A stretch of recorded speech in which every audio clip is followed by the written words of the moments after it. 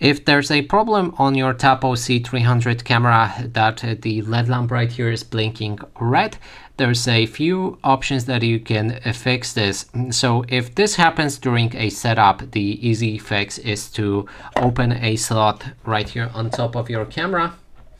It's protected by 2 screws, so you will need to unscrew it. Then in the middle, right here, there's a button. Click and hold this button for around 10 seconds. And your camera will reset to factory settings and fix the blinking red light. If this happens when your camera is actually already paired to your device, that means the SD card has run out of space and you might need to transfer that data and format your card inside of the app.